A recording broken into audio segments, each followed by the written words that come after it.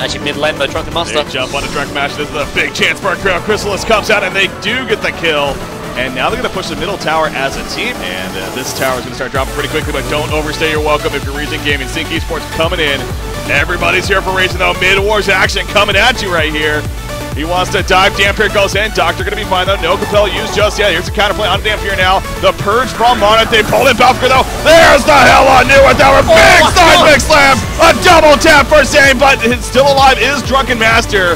Can he do enough with Electrician right here? He's going to chase down, gets to catch up to Dampier. Dampier dropping, Dampier will fall. Electrician wants more. He's going to end up taking out Balfour, it looks like he will. A compel right there. Electrician does get counter killed though. So they do get a couple of pickoffs to Sync, but beautiful AoE synergy from Reason Gaming to start that all off. Dan Wraith jumped once again off the bat. Will they have the counter play? There comes the Storm Spirit. Hellflower is up. Behemoth, he's waiting, you know, a port back on his Samurai. Doctor's still flying in. He stuns right there, gets a kill on affiliate. Look at Dr. Pulsar flying around left and right. 38 charges on that icon of the goddess. That is ridiculous. Protective Charm comes out. The tower is going to end up falling. Samurai, can he get ported back this time? No, he can't. Now cover. The RJ Vortex comes out. Pharaoh, he goes in, but he also gets caught in that. Kraken does pick off Midas in the background. Midas buys back immediately, by the way. He might post haste back, and we'll see. However, Dr. Pulsar still going very strong here, flying around left and right. Pharaoh's in trouble. Samwraith, he buys back to the Asu. Pharaoh goes down, though. Kraken doing a lot of work, though. He gets a hat trick in the background. Now, Dr. Pulsar, all of a sudden, he's somewhat by himself, but he's still doing some good damage. Enough damage.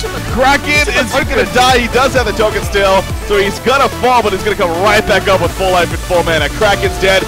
No buybacks. Is Reason Gaming doing it right here. He picks off Moira. Sandwraith pops the shrunken head, so again, not much Dr. Midas can do currently. And in fact, Midas is going to get locked down to death once again. But Behemoth, look at him.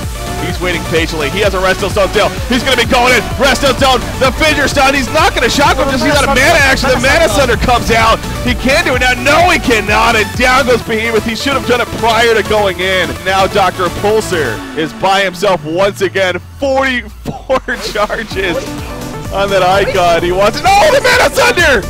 Oh, this is big. He pops the shrunken head. But is Imba Boy really going to get caught out here?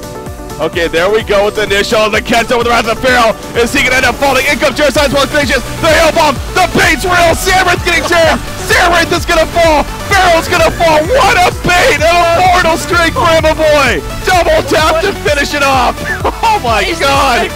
What a finish. The Nemus as well. There's the jump in the chair side. They go for the quick burst. Is it going to be enough? No. Protective Mountain comes out. He has a soul spot. He's going to pump it around right off the bat after as soon as he comes out. Shockwave in the background. And Reason Gaming wipes up Boilo Keeper. It's possibly going to be a genocide. Imba Boy with the quad kill. Let's make it an annihilation, he says. A genocide annihilation coming out for Reason Gaming.